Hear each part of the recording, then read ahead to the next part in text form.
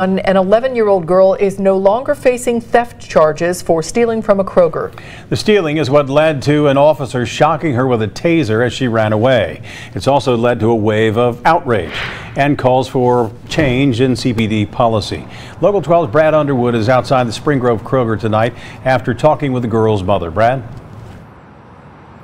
Well, good evening, Rob. Yes, what's not in dispute here is what the 11-year-old did. Her mother says she did leave the Kroger here in Spring Grove Village with some snacks and didn't pay for them.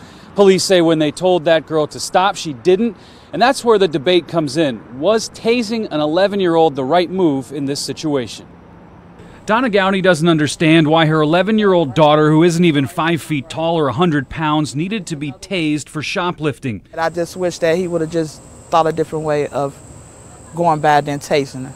Cincinnati police say an off-duty officer working security at the store tased the 11-year-old in the back when she wouldn't stop. I know everybody probably be like, well, she stole, whatever, but that's not the issue at this point. The issue is that how he went about it. Gowdy says Police Chief Elliot Isaac came to her home last night to talk about what happened. She says she wants a full investigation and the opportunity to see the findings. 7 is too young. Let's move it to 12. Vice Mayor Christopher Smitherman also wants a full investigation, and like Gowdy, he too wants policy change.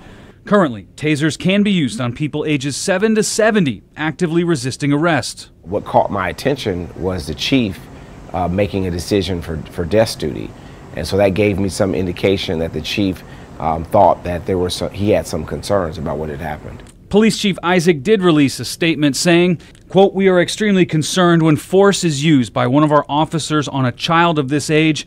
As a result, we will be taking a very thorough review of policies as it relates to the use of force on juveniles, as well as the propriety of the officer's actions," end quote. For Gowdy, she says she hopes her daughter learns from this mistake. I understand that, the stealing and everything was wrong, but how he went about it, it didn't have to happen. And two wrongs don't make a right.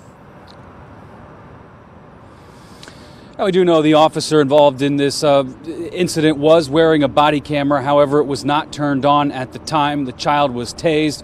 Cincinnati police tell us tonight there are multiple cameras in this parking lot, but to their knowledge, none of them recorded what happened on Monday night. Reporting live tonight in Spring Grove Village, Brad Underwood, Local 12 News. Rob? Brad, thanks very much. The officer involved is on restricted duty during the investigation.